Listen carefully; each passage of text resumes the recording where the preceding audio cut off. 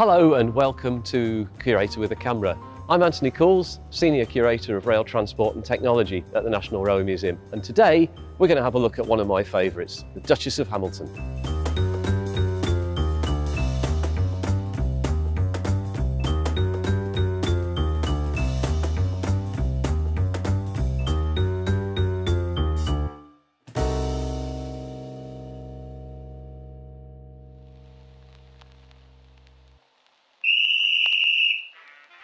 In the 1930s, the London, Midland and Scottish Railway were running crack express trains from London to Glasgow. They'd created the Princess class locomotives, names such as Princess Elizabeth, Princess Margaret Rose. These engines could run hard, they could run uphill, they could run fast. But the LMS needed more. William Stanier, the chief engineer, suggested that more of these Princess class locomotives were built, but his chief draftsman, Tom Coleman, had other ideas. So what Coleman did, with a free hand and the drawing board, he created a design of a locomotive that extended every inch of locomotive into what became the Princess Coronation class, otherwise known to enthusiasts and fans as the Duchess.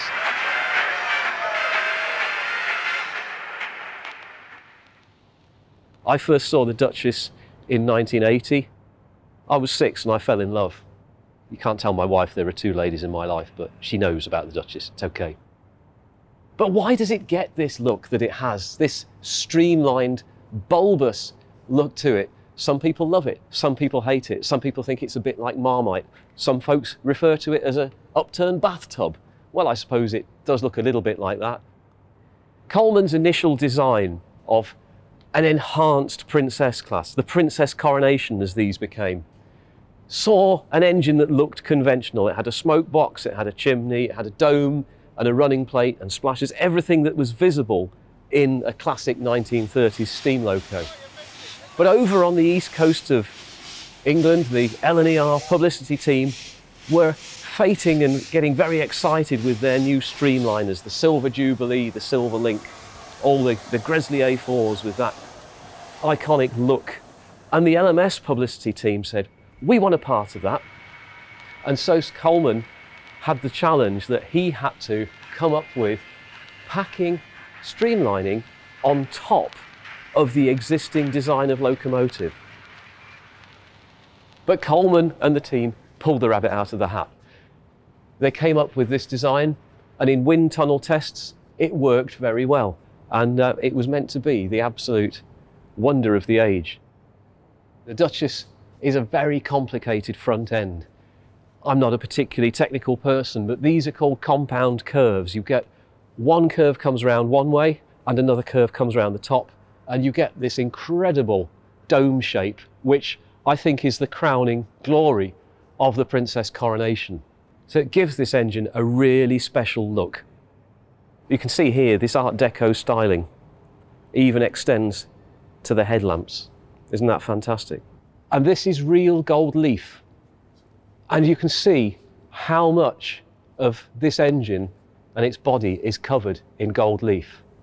If you're into statistics and you really want something to tell people at parties, there is a mile of gold leaf on the body of this loco.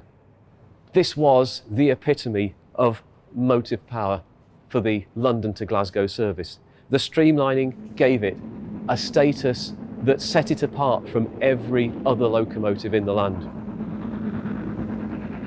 Now, Duchess of Hamilton isn't just a machine designed to look good, it's designed to do a job, and that's pull trains from London to Glasgow and vice versa. So how does it do it?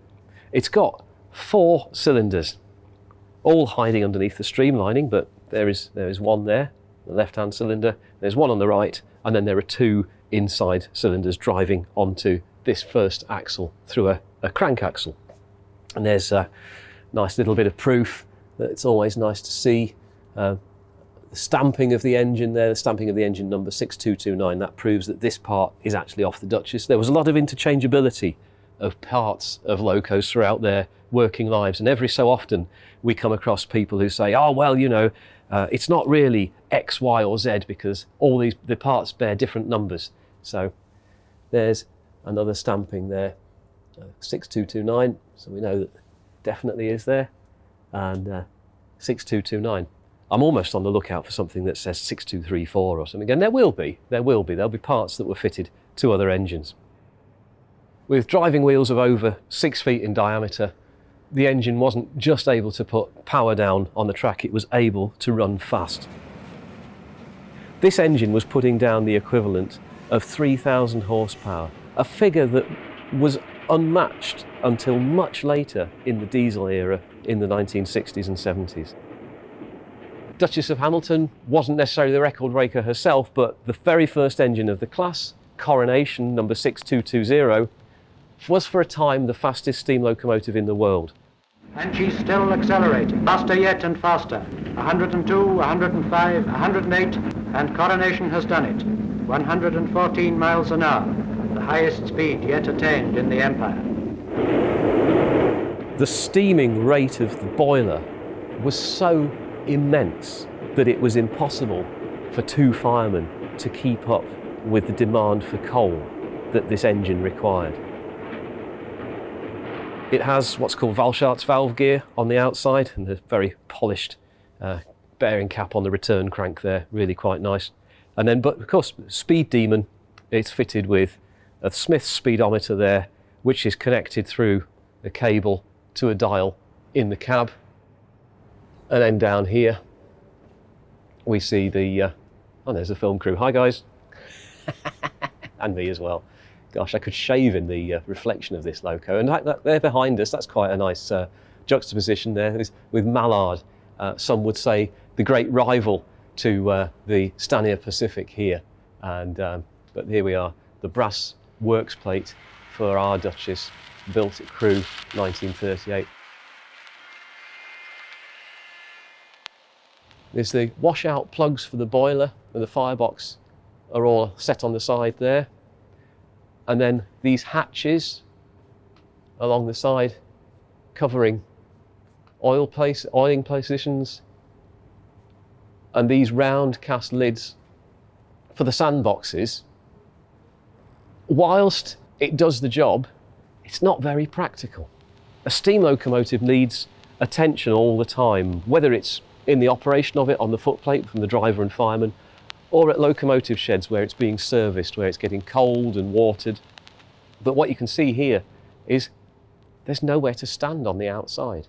There's a handrail, that's great, but it's really impractical. You have to have a ladder put up on the side of the engine and then fastened so that you've still got point of contact with something that means you're not going to fall off. And that's all very well in the 30s when it's boom and lots of PR. But 1939, the world changed forever with the outbreak of the Second World War. And this is incredibly impractical in a wartime locomotive. You know, all the bits that you need to get to are hidden away. There's a program of taking the streamlining off the Princess Coronations, and they begin to look more like a conventional locomotive. But the streamlining gave the Duchess another day in the sun. The LMS were invited in 1939 to send a locomotive and train to the World's Fair in the USA. And they wanted Coronation. But Coronation couldn't make it initially. So for a time, this engine carried the number 6220, it carried the name Coronation, and it went over to the States. What also happened as part of the American tour was that the engine had to be made fit to operate on the American railways.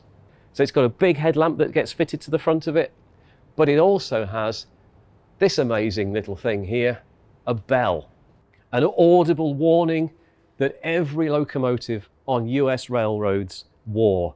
So not just a whistle as an audible warning, but a very, very loud bell.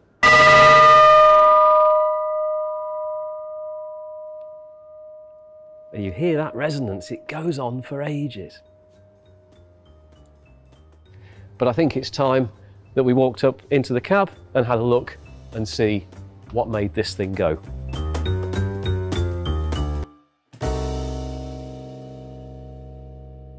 Well, we've scaled the heady heights and got into the cab of the Duchess. You know, the engine was a glamorous thing on the outside. It was the star of all the publicity of the LMS. But up here on the footplate, in the cab, it's a world apart from that glorious Art Deco, from the streamlining, from the gold leaf. This is the world of work. This is where we meet Duchess of Hamilton, the powerhouse, head on. It's a bruiser, this engine. It's not designed ergonomically. There's no creature comforts for the crew. And look, the driver, if he gets to have a sit down, he has a wooden seat, just a flip up plank. So what are we looking at here? It's basically the controls of a simple steam engine. There's all the parts that you would expect. There's the reverser, which is a rotary one, turning for forward and reverse. We've got it locked at the moment so that people don't fiddle with it and get their fingers trapped. And then we've got the regulator, which controls the amount of steam to the cylinders. Now, it's a simple up and down. And this has 250 pounds of steam behind it quite often. And I have seen a driver, or several drivers on this engine, it's so hard in this that they've actually put their shoulder underneath the regulator and pushed it up there because they haven't got enough strength in their arms. They've just gone, whoa, to get it up into full position so that the engine is able to work to its fullest potential. So it's like the on-off switch, really. Elsewhere, what else have we got? We've got the water gauge glasses, one on either side. Tells you how much water there is in the boiler. Two steam valves for the injectors, which are there to control how much water you're putting in to the boiler from the tender behind us, because of course a steam engine is a very, very thirsty machine. But you can also see how frustration was taken out on these things. The injectors could sometimes be a little bit recalcitrant. And here you see this casting of this valve wheel should be straight down, but it's bent. And that shows a sign that somebody's got very frustrated with it, or not just one person, but several people have been very frustrated over several decades, and they've belted it to make sure that it does what they want it to do. It might have been stuck shut like that, and then the valve can't open, so they've hit it. If it hasn't worked hitting it with a hand, they've then got a coal pick or a spanner and just gone clanked. And most steam locos that have any signs of a long working life will have signs of wear, and you can see here likewise on the piping where things have been hit. There's been abrasions and stuff has got dents and dings in it. One of the most important bits that everybody loves with a steam loco is the whistle. And because this engine's so big, you don't have a whistle chain like a lot of the older ones. You've just got a valve that is depressed there and comes out with the very distinctive sound of what people call the Stanier hooter. It's a very low note.